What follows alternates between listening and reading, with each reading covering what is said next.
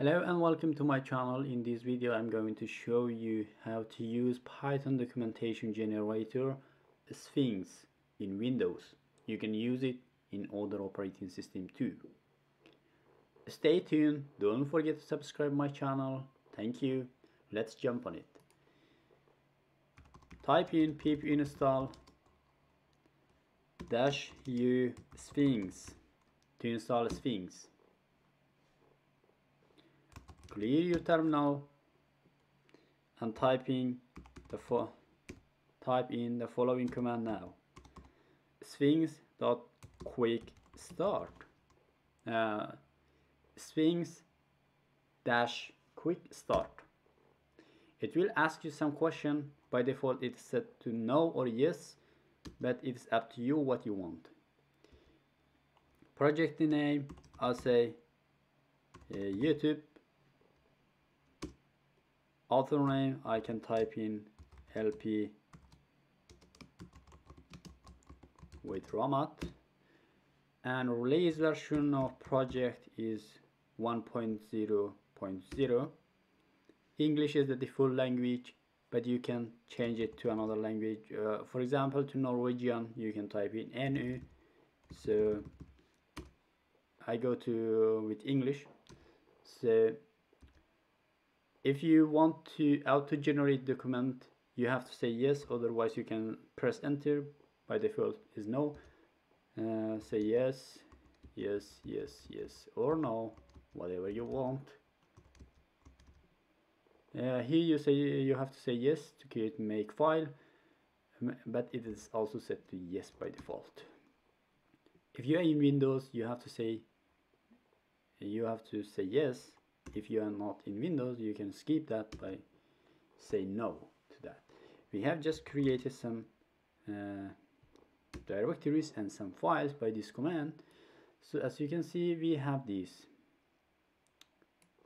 Without this, actually, not source. Source is where I have my code in.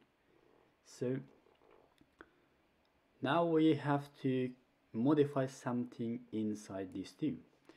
Just open these two files in your code editor, and modify that. Go to line 15 to 17 in conf.py and uncomment that. Also add your path dot append. Wait, I think I just mistyped something. Yes. Append. My code is inside source. I just type source. Here you can type in your project version, your document version. So here I can show you how you can Sphinx add some extension. If you want to use some other extension, so you can just add here. So we can use Napoleon, and that's it in conf.py. Now we go to our RST file. You can type in modulus, or you can be more specific to say docs dash cap. Since my Python file is cap, so I just name it cap. And I don't have docs directory, but I have to create it. So I just say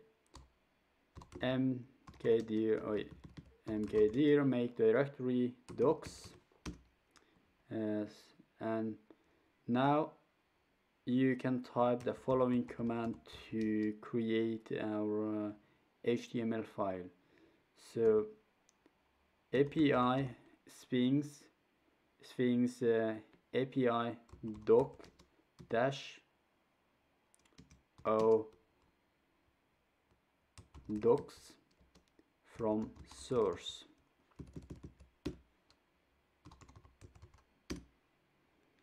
we have created these two files in docs, inside docs directory. So now we can just say make HTML out of this. So it just created our HTML. As you can see, we have one warning error. Just skip that. So go to your dash to your underscore boil slash HTML directory. Inside this inside HTML directory you have index.html. Just type in index.html. Open that in your browser and you see this is your HTML file. So here you can see class, function, parameters, and what they do. So if you click on source, you can see the code and the comments. This is the HTML documents you just created, but as you can see, the design is not very good. I can show you how you can modify this. So just go back to your directory and type in pip install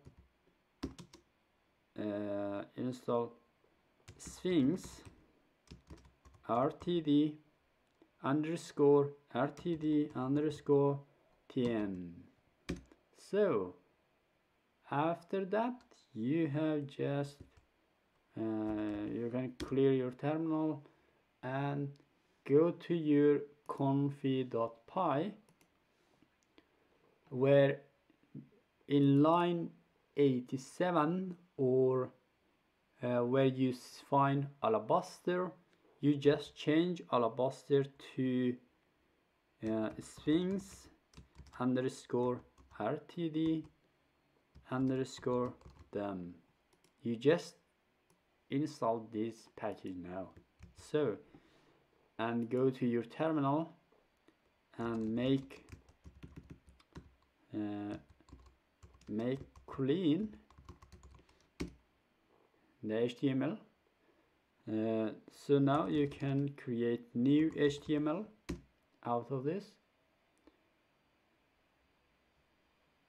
Just go to your browser and refresh your page, and boom, you see a whole lot different here. So here's what you can see. Here's much better. So you can click on source, so you see this document here, and you can also change the icon here. You can put your project icon. You can do a lot with this Sphinx Python generate documentation. So thank you for your watching.